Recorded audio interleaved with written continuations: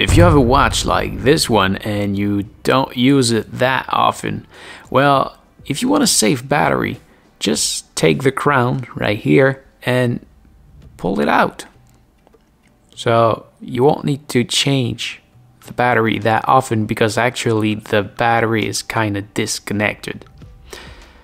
And yeah, of course, when you will want to use it, you will have to put back the right time, but at least you will save battery and your watch will last for years.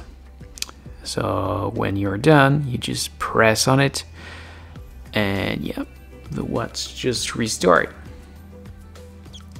And if you need to replace the battery, well, you can see the video just right here and I will explain you how to do it. So this is it. Thank you for watching. I hope it helps. If yes, please make a thumbs up. If you have any question, please ask in the comment below. I may simply answer you or even maybe make a video just for you.